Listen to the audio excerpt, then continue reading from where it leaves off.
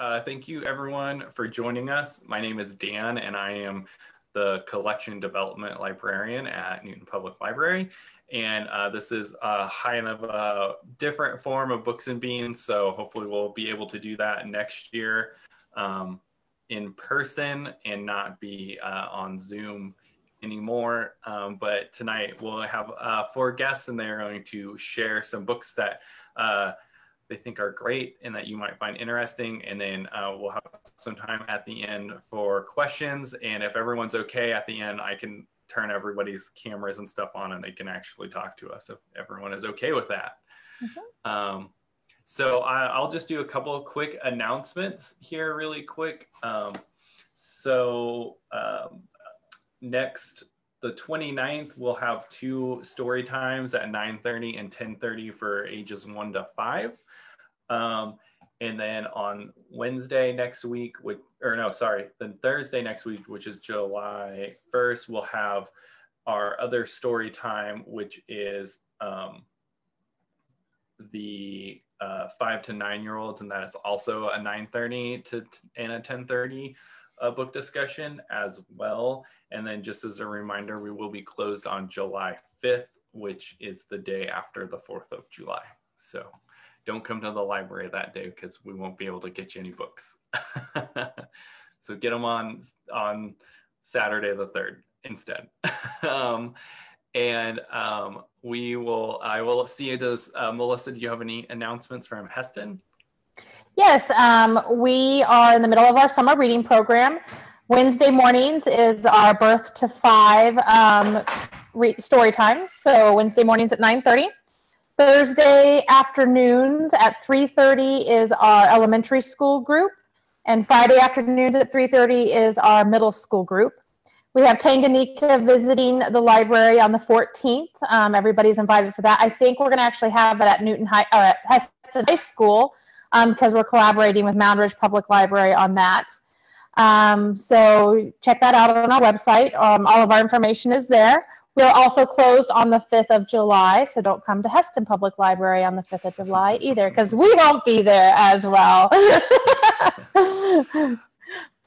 Thanks, Dan. You're welcome. So our first person up tonight is the director of the Newton Public Library, Dr. Cari Cusick, and she will be telling us some of her favorite books to read. Hello, everybody. Can you hear me? First question, right? Okay. So Dan basically said the theme was potpourri and I could talk about whatever I wanted, which is dangerous. And I feel like my pile is really substantial over here. So since I was a kid, I've been really drawn to nonfiction books, always have been. So that list is a little longer. And in the last few years, I've really been drawn to books about social topics, which are not always the brightest and cheeriest and happiest of books. But I have found for me, the act of, reading a book, it keeps me from instantly arguing with the person or doing the rebuttal.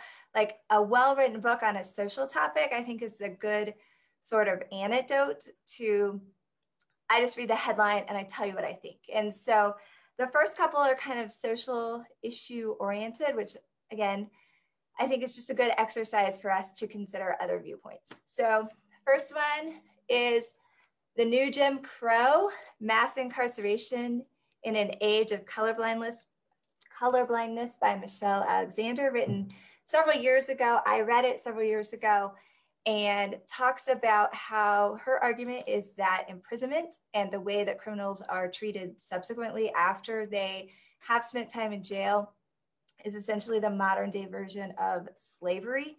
So again, not a pleasant book. It is a well-researched book. It's very dense. And I've lived my whole life in small town Kansas. So this was an issue I had not even really considered, but and some of the things she talks about, like civil forfeiture, I had never even heard of. And now the Supreme Court has kind of made some decisions and clarity on that. But I think just a really eye-opening book. And again, as these issues about policing and, justice with the criminal justice system, I think any book that is as well-researched as this is worth reading. So first, lovely cheery read. Second one, I've been meaning to read for years. It came out in 2017. Killers of the Flower Moon, The Osage Murders and the Birth of the FBI by David Grann. And like I said, I've been meaning to read it. People told me how good it was. And when I started here, everybody, Dan, Andrea, they're all like, oh, it's so good.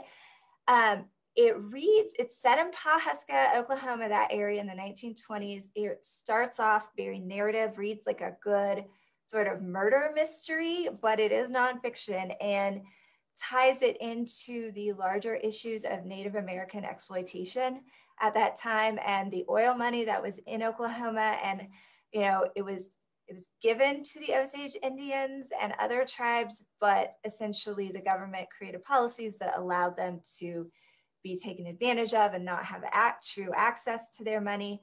And they are, I believe, making a movie. I think they've already started filming it. So I expect that it'll get a little bit more interest, but just a really, and it ties it into those larger issues. I was glad when I read that because it's kind of a micro, you know, this particular incident and these murders, and ties it into the larger issues. I had previously read, this is probably the least cheery of all of my books, An Indigenous People's History of the United States by Roxanne Dunbar-Ortiz. And we actually have the young adult version here in the library. I have not read it, but this is definitely not a young adult version of a book. But this is sort of the macro take on the US government's policies toward Native Americans for the history of the United States. The type of book that sticks with you, not pleasant to read, and one that I think tend to maybe be defensive and want to argue with, but again, well-researched and an important book. So slightly less dark is Dakota, A Spiritual Geography by Kathleen Norris. Kathleen Norris, I was assigned this book my first semester in college and I hated it, absolutely hated it. Kathleen Norris is a poet and her writing is very poetical, it's very literary, and I had not read anything like this and I didn't know what to do with it.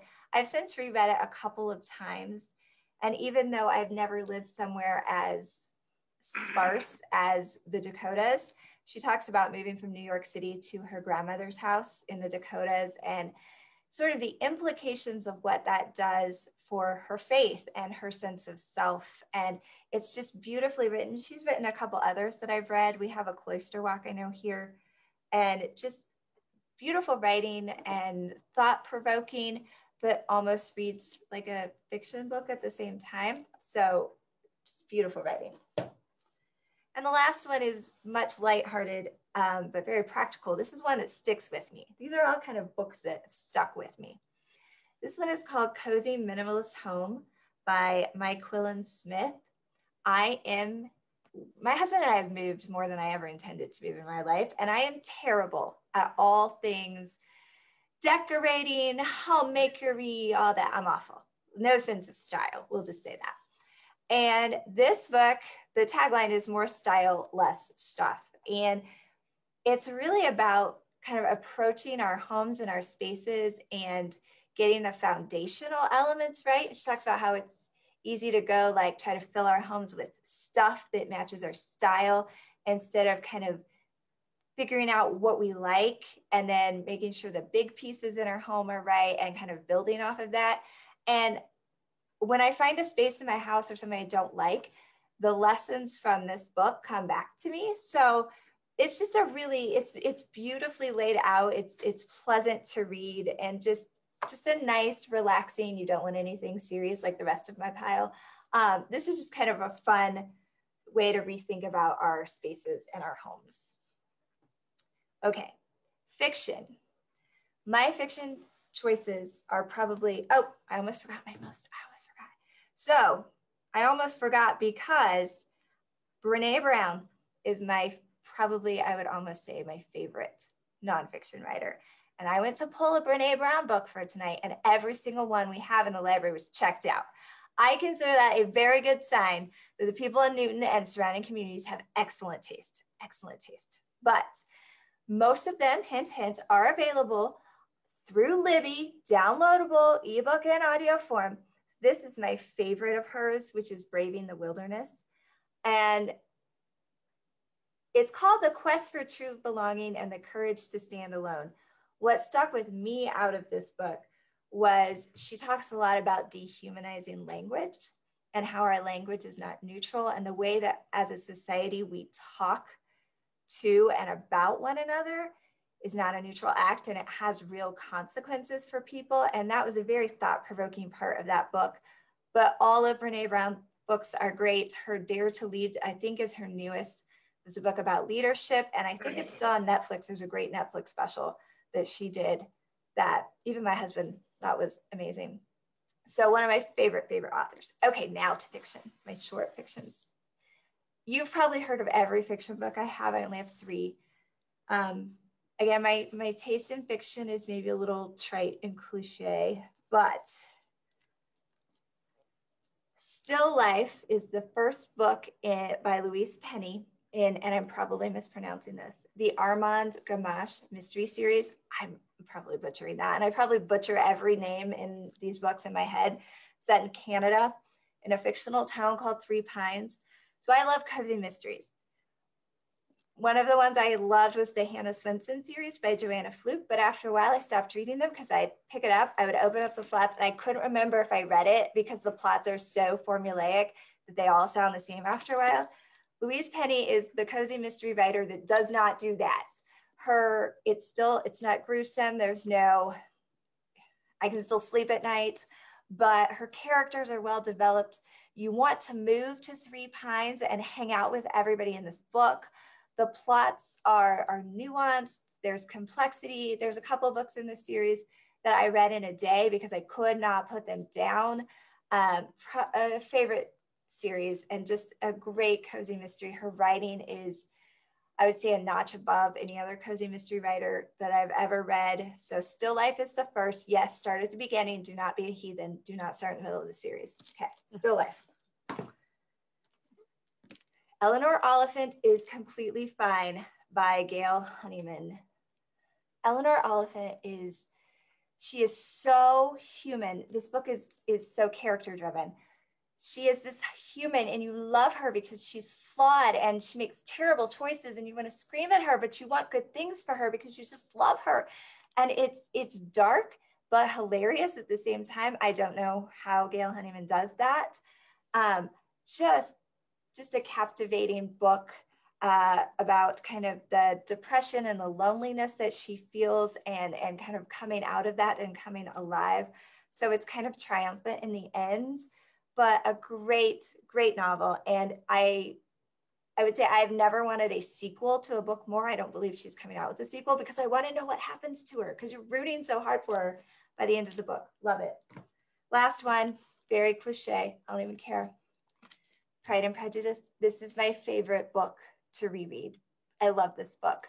And if you were like me and you try to read this book and you get really lost because there's so many characters and they all talk funny, then the solution, as I learned, and I never say this, is get the BBC miniseries, did I go away? My camera died. Hello? You can still hear me, but you can't see me, right? Yeah, I can hear you. Okay, my camera died. Well, I'm almost done. Get the BBC miniseries, not the Keira Knightley one. The characters are all wrong. Get the full BBC miniseries. Watch it, and then when you read the book, you can keep track of the characters in your brain. I am constantly amazed every time I reread Pride and Prejudice how witty and clever and relatable the characters are. Even today, one time I even ILL'd an annotated version that gives you all sorts of context and talks about the history and everything. It's great. That's my favorite to reread. If you've never read it, do it. That's all I have. And I am going to be terribly rude and duck out of here in a couple minutes because it's my daughter's last T-ball game of the season. So I apologize, but great to hang out with you. Hope you found a good book. Thank you, Cari. And I will have to agree that Still Life is such a great book series, or first book in a series. It makes you want to keep reading them after you finish the first one. And I think next up is Becky, also known as Melissa. And I'll let Becky introduce what books she's reading next. All right. Okay. I have to give you a little background. I always loved to read, but I also am a quilter and a gardener, grandkids. And so reading was always one of those things that I just kind of put off to the last. And so it never got done. So being the member of the Board of Trustees for Hesston Public Library and an avid member of the Arboretum, I found out through Melissa and some of the other members on our club is we were starting a nature's book club that brought those two things together. And so I go, okay, Becky, this is your time to increase your reading. I do love to read, but now I know I have to read. And so that's okay. It's not like a due date. I mean, yes, we do have due dates, but it's one of those things I push everything aside because I've got to do some reading. So it worked out really well for me. We've been going since we first met January of 2020, met at the Arboretum. We're a very small group. Actually, right now, we only have 4. So if you're all interested in, after I talk about this a little bit, we'd be more than happy to have you join us. We have not done our most recent read yet. In fact, I'm going to be talking about one of the books. We are meeting 4 times a year. And because it's a nature's book club, we're doing a fiction and a nonfiction. And there is something connected with humanity and how we interact with our world in nature. And so there has been some of those books that we read that it was like, I would never have picked that one up. I got a lot out of it. I don't think I'll ever read it again, but it exposed me to something that I would not have necessarily read. So, yeah, I'm going to go and tell you about 4 books. 2 of them are fiction and 2 of them are nonfiction. The first few, I think it may have been the first time we met, we read Braiding Sweetgrass, by Robin Wall Kimmerer, Indigenous Wisdom, Scientific Knowledge, and the Teaching of Plants. And to be quite honest, I listened to this one because I couldn't get the book. I go, I got to get this done. So I can also quilt and listen at the book at the same time. But the author, she's a trained botanist, and so she has lots of questions about nature. But the twist is that she's also a member of the Citizens Potawatomi Nation. So she has the Indigenous training growing up. And so she embraces both of those. Of course, as a botanist, you have to embrace plants, but embraces the knowledge of the plants and animal life and our connection with that. And, you know, I've always thought myself as being ecologically correct. But when you really start reading her book, it begins to say, you know, I need to be a little more spiritual, perhaps, with my connection with the book or with our nature. She brings those 2 lenses of knowledge, both the botanist and her indigenous background, kind of together, and creates a little more of a consciousness to the reader, to have a little reciprocal arrangement between man and nature. It is pretty deep, I have to say, because of the botanist background. She does quite a bit of scientific stuff, talks about scientific stuff, but it was a good book. And I've heard many people say it was well worth going through. So that's one. Gonna change a little bit. Okay, so my background, I grew up in Southwest Kansas. And that is where the center of the Dust Bowl was. And I had read both of these books, well, at least both of the books I'm going to talk about. One's fiction, one's nonfiction. My great-grandfather homesteaded in 1885 in Stanton County. It's just the county one up from the corner, of which is Morton. I'd heard all kinds of stories. My grandmother hated the area. They left when my mom was 16 to go back to the eastern Kansas in 1936. But my mom had a younger brother who had asthma. It was probably good that they left.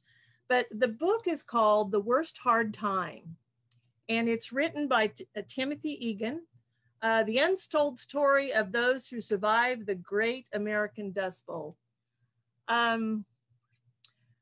I have to say, even growing up in this area, and it's this story, this book is really centered more in the Dalhart, Texas area. Instead of Kansas, it does talk a little bit about liberal and whatever. It's a hard read. I have to say this. Very interesting for me because I know the area. But these people were brave or crazy or whatever. And this great grandfather of mine lived through it. He died in 1939. I don't know how they did it. But it's a understanding of what these people went through, what the government was encouraging people to move out there and plow that grassland. I had a great aunt, Aunt Belle would say, maybe we shouldn't have. And she grew up, I mean, she was born in right about 1900. And I always took offense because I still have farmland out there. That was our living out there. But I think maybe she was probably right. It goes through a lot of the history of this, starting in the 1920s. It also has the government side, the Franklin Roosevelt and what he did in reaction or worked with. Didn't realize that some of our conservation programs actually started back then. Only makes sense. It does go through the area of southern Nebraska. So that part of that story is in here and the people that survived. It is a good read.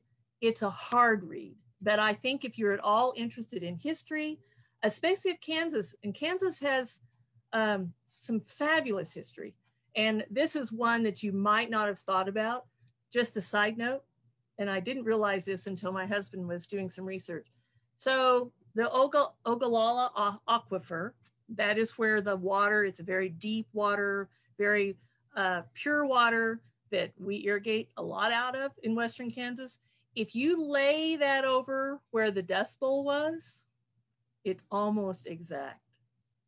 And I think it's ironic. Here, these people, I mean, they were starving to death because they didn't have anything to eat because they hadn't grown anything. Animals were eating tumbleweeds that came with the Russian wheat. Just try to stay alive. They pickled tumbleweed. There wasn't anything else. And so, but anyway, you might find this to be interesting. So I won't say anything more about that. On the same theme of the Dust Bowl, and these were two books that I had suggested our group read. And that's kind of how we come about these books. There's two people in our group that are very intellectual. And so it forces us to maybe read some things we might not always read. But this one, when my sister gave to me, and she lives out in Liberal right now, and she said, it's An Owl on Every Post by Sonora Babb. And it's actually a reprint from a 1970 copyright. You would say, well, this really isn't fiction. It's a memoir of her growing up in Baca County, Colorado. And if you don't know where that is, it's the very southeast corner of Colorado. And very similar. What were we? 20 miles away? No, 30 miles away maybe from Two Buttes is actually where she was growing up. It's the very beginning of the 1900s. She and her mother, sister and mother, came out to meet their dad, who had come out to buy property out there because his father had encouraged him. This is going to be a big moneymaker. It's a paradise out here. I think he had some rose-colored glasses because it's a beginning of the 1920s and into the a very dry time. She lives in a one-room dugout, not even a sod house. It's a dugout in the ground. When she looks out the window, which I was surprised they even had a window, she could just see the eye level. Her eye level was the ground. And so she became acquainted with all kinds of varmints and insects. She was 7 when she got there. She had a little sister. Her mother did not grow up. She grew up in the Oklahoma green tree area. And the father, who was already out there, said, just bring yourself, just bring yourself. Well, she didn't really want to come very well. She knew it might be hard. And she brought her piano with her on the train. And so that's kind of a theme that runs a little bit through that, her life and how she was able to live through this. But it's a really, I really found it interesting. I've read it twice. And I think you might enjoy this one. It's a fiction, but yet it's a memoir of this young lady who learned to love. She absolutely loved the country. She had a wonderful connection with her grandfather, who had suggested they come out there. Learned to read from the newspapers that were on the dugout walls. Fighting a rat that got into the dugout. And I mean, there's all kinds of things. I won't tell you anything more because I want you to read and find out the information. And the last one,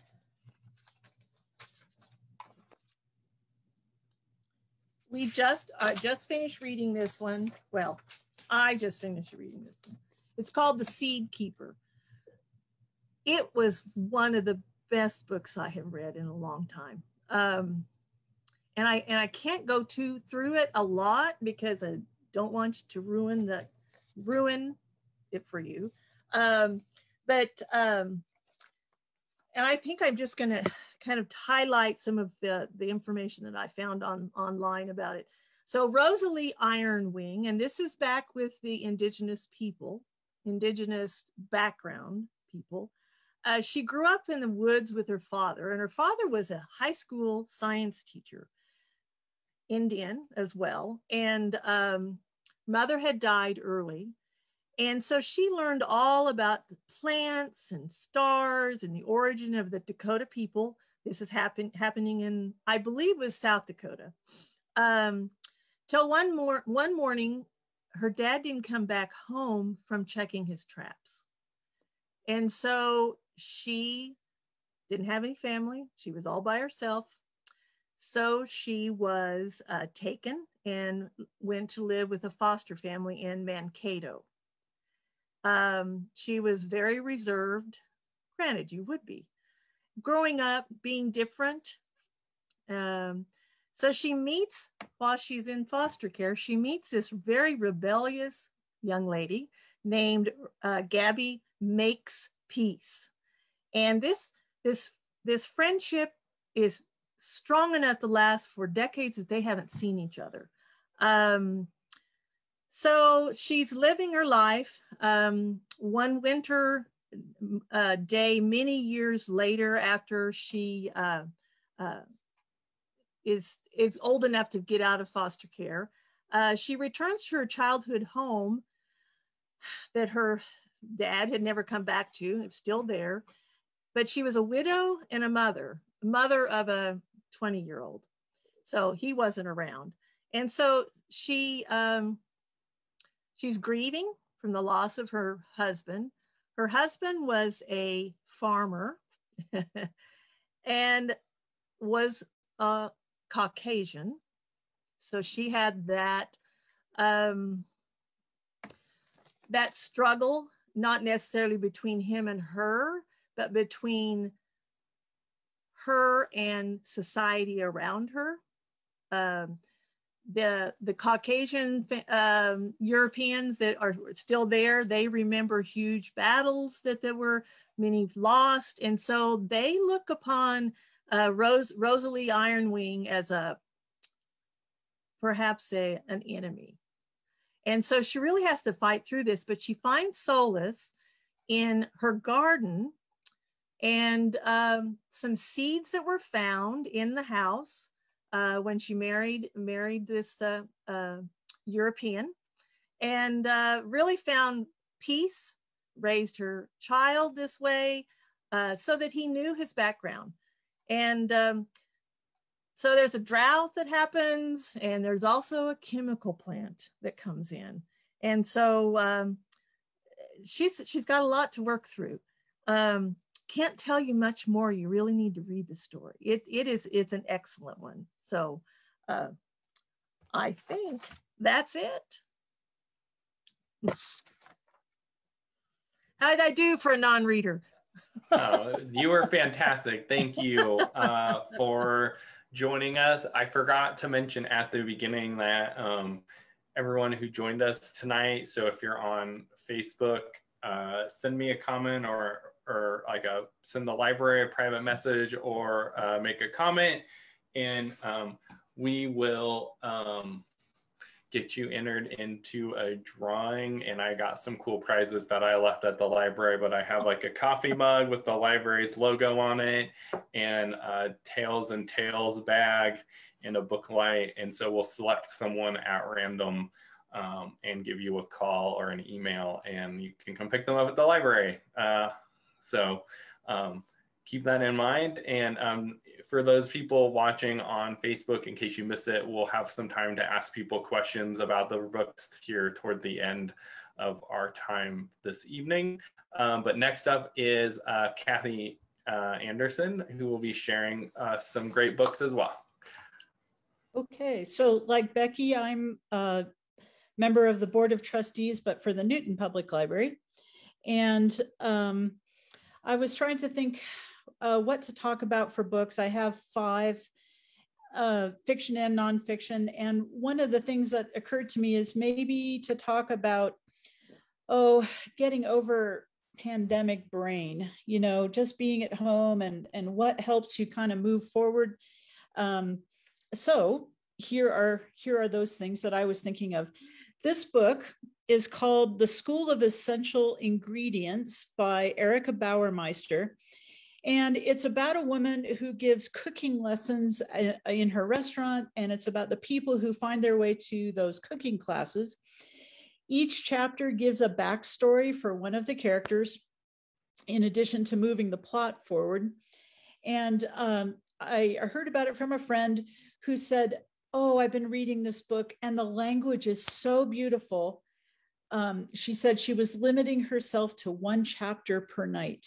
She just wanted to savor the language and the atmosphere of the book. Well, I just gobbled it up. I didn't savor nothing. And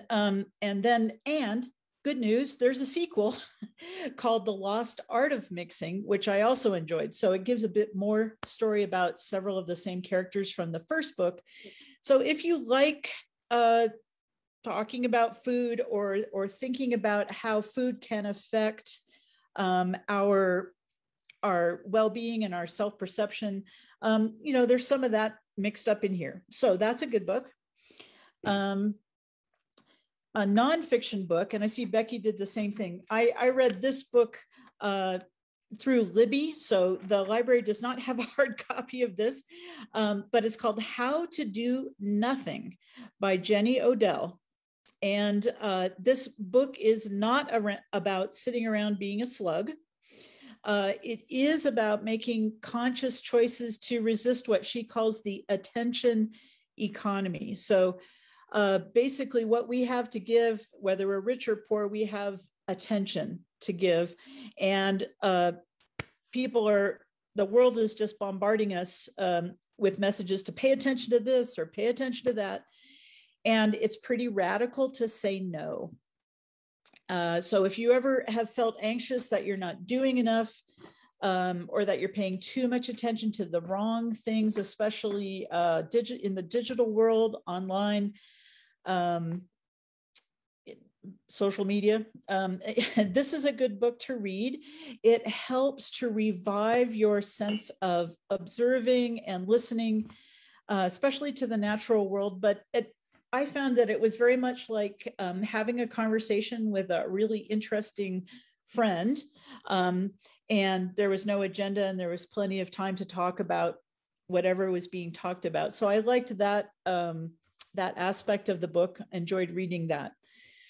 The next book I have is fiction, and it's called The Coroner's Lunch by Colin Cotterill.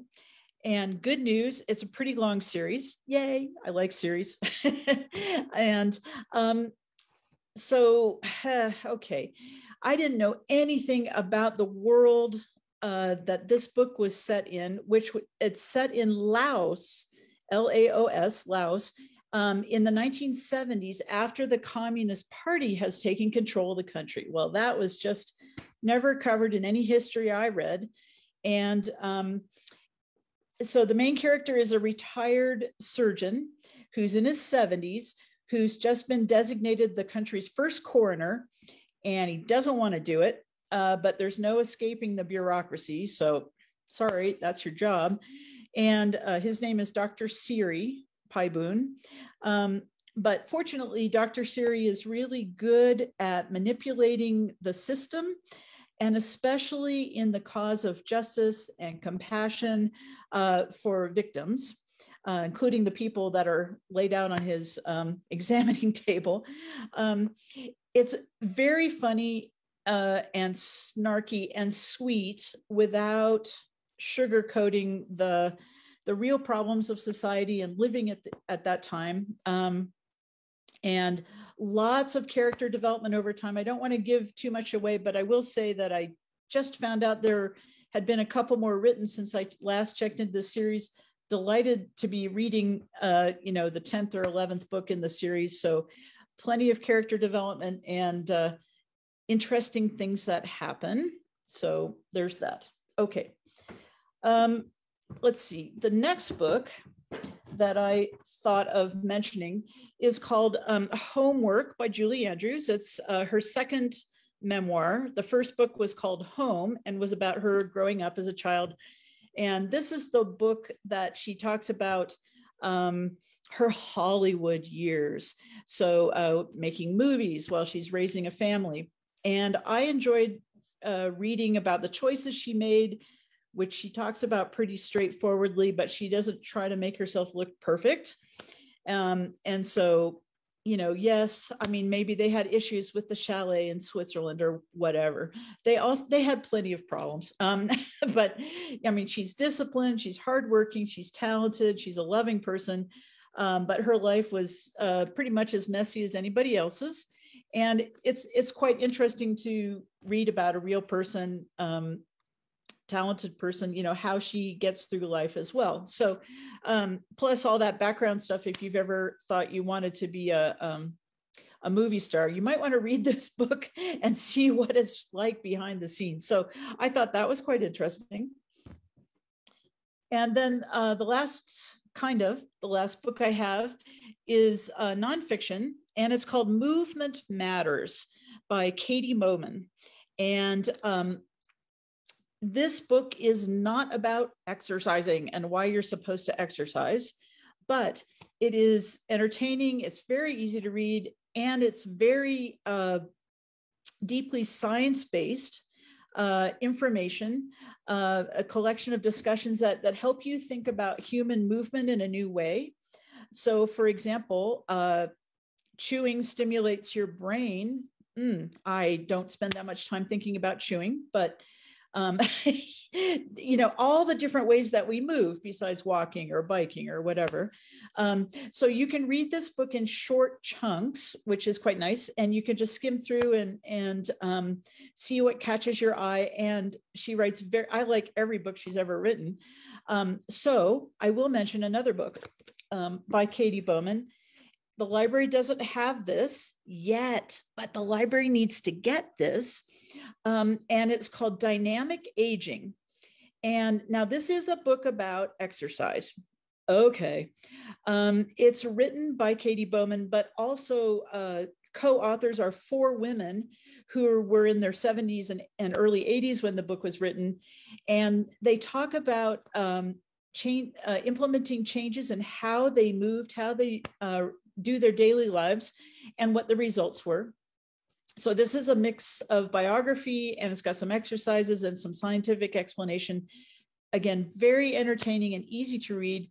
Makes you think about moving and what you can do for yourself in a new way, which I found very interesting and intriguing. So those are the books that I had today.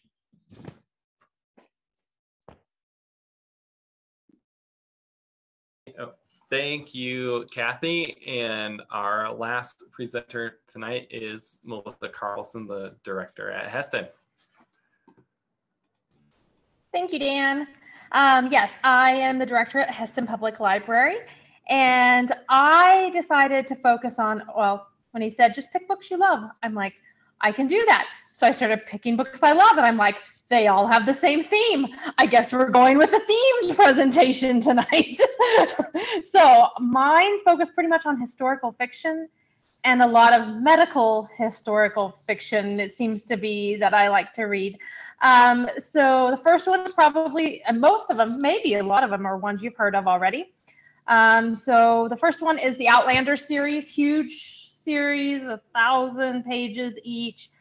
I consider it one of my greatest reading accomplishments as a reader to get through the whole series. New one's coming out, I think by the end of the year. I already have it on pre-order at the library. We're hoping it's coming. So the next one in the series is coming. And then there's a lot of companion series and other characters she's taken and written series about them as well, like the Lord John series. Set in 2 settings, 1945 and 1743. What I love about it is it crosses all genres. You've got the sci-fi time travel, you've got the romance, you've got the historical fiction, the mystery, the humor, and some more war scenes. So it talks about a nurse in the 1950s who gets married, ends up falling through some stones back to the 1700s. And meets a gentleman there.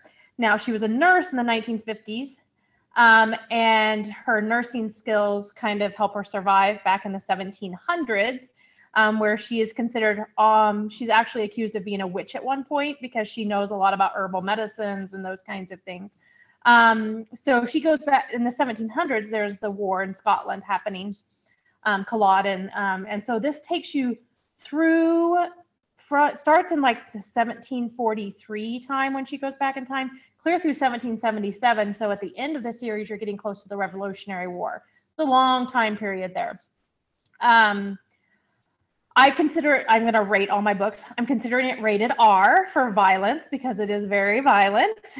And there is a lot of adult content, some pretty intense scenes in there. It is a movie series as well. You may have seen it. I own all the DVDs as well in the series. And my husband's watched all the DVDs as well. But I love it because it just crosses all genres, and I just love that you get so many different characters. It's hard to keep track of them sometimes. I've always liked Scottish and Ireland history, and so this just really fit for me. You really get caught up in their time periods and you want to know more. So I've done some outside research just on the history of this, and so by Diana Gabaldon. And my next one is a newer one. This is called Quinlan Sisters. by Shelley Wood. And this is about some quintuplets that were born in Canada in 1934. And they were, oh my gosh, the point of view is written from a young girl.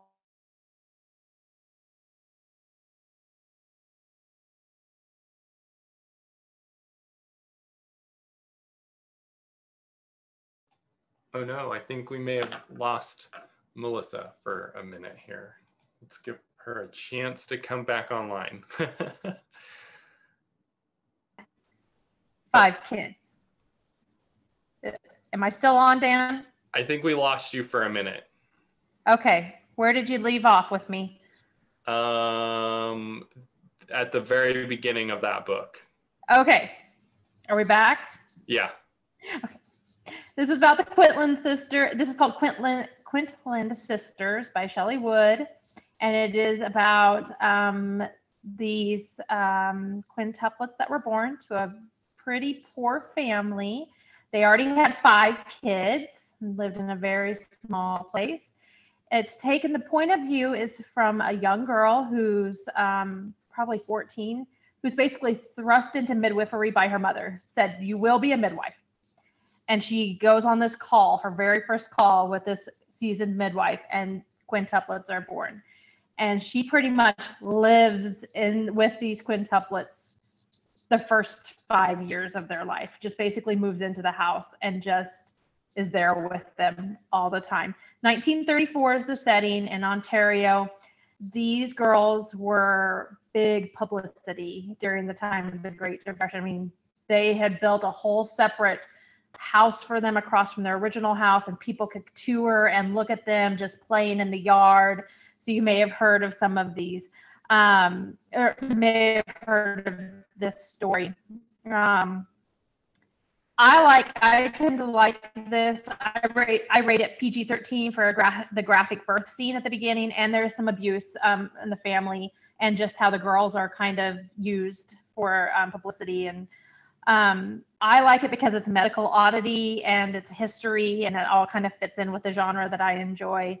It describes in detail with actual records. So there's actual newspaper articles in here from that time, from the doctor's point of view, and many different points of view.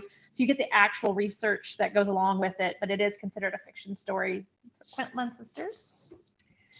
The next one I have is a nonfiction. It's the only nonfiction I have in my bunch, and it's called House Calls and Hitching Post. And this is stories from Dr. Elton Lehman's career among the Amish. It is set in the 1950s through 2003 is the latest date I can find in there. It is rated PG for some graphic death scenes that he does have to go on call to in the Amish community.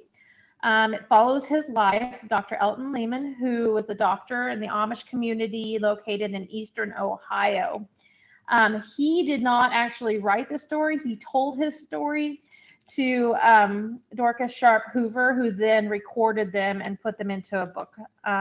He basically had this practice out of his house. The Amish did not want to visit hospitals. They preferred small country doctors and midwives, those kinds of things. They really trusted Dr. Lehman with their care, and they would bring all types of very severe injuries to him, and he would fix them up right there in house. A lot of very traumatic things, and he went on tons and tons and tons of house calls. What else can I say about that? Just a great nonfiction book.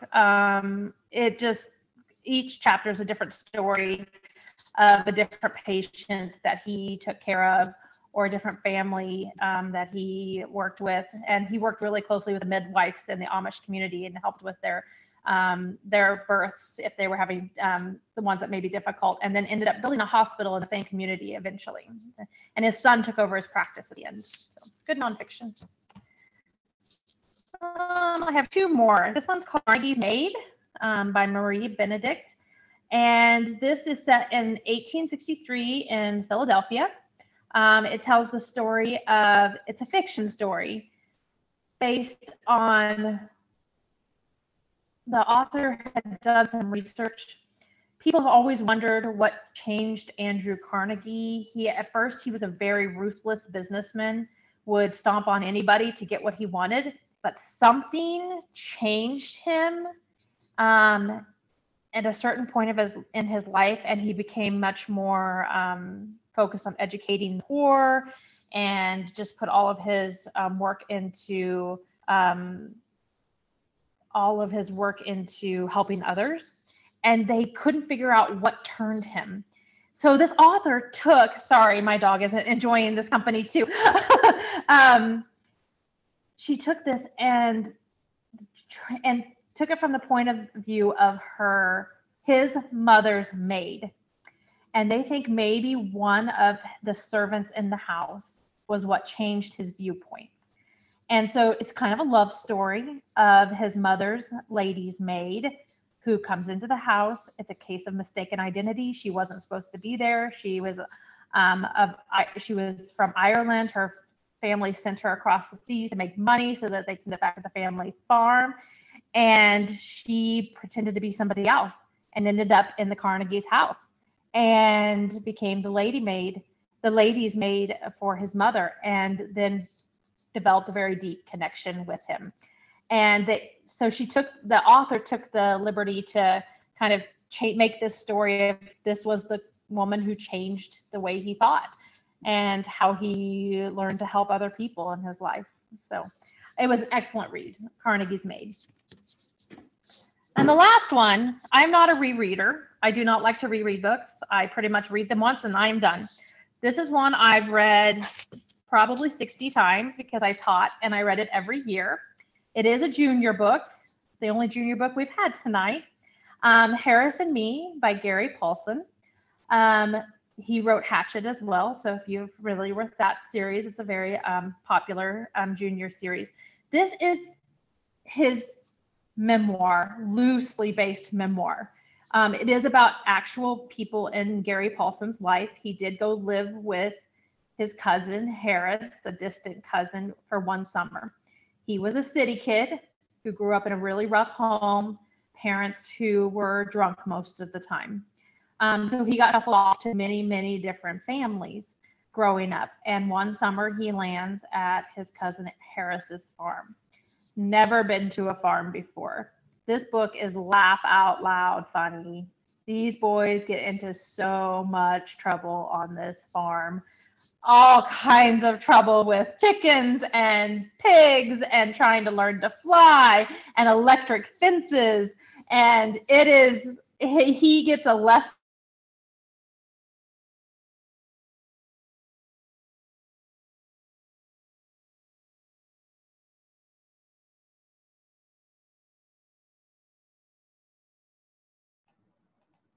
I think we lost Melissa again.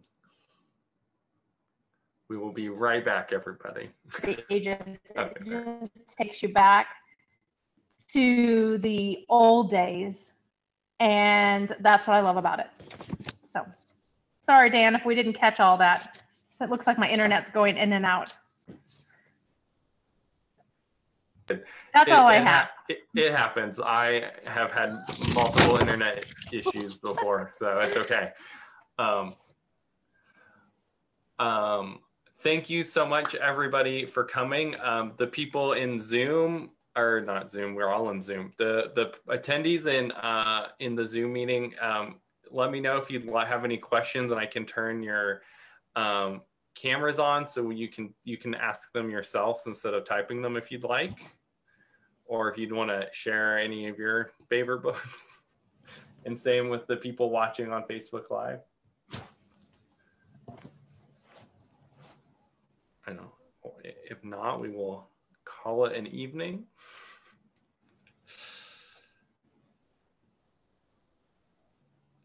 And Kathy, I will make sure that book gets purchased for the library. It sounds very interesting. So. Oh yeah, it's a good read for anybody who's old or who wants to be old. Yeah. It's a good connection to be on a board, correct? So Well, thank you everybody, and for joining us. And I look forward to seeing all of you at the library tomorrow to check out all these books that we talked about tonight. Oh, Dan, I had a question. Will you have a list of the many books? I was writing down some of them, but I'm not sure I got them all. I believe I have everybody's lists in 2 or 3 different messages, and so I will see if we can get a nice fancy handout made, and then we can I'll email everybody, and we will get that out for everyone to look at. So my books are different than my list. I'll send you an email. So okay, perfect. That's awesome. And thank you all for coming. It was very fun, and I always like hearing about what everybody else is reading. So thanks, Dan. Thank you. Thank you. Bye everybody. Good night. Good night. Bye.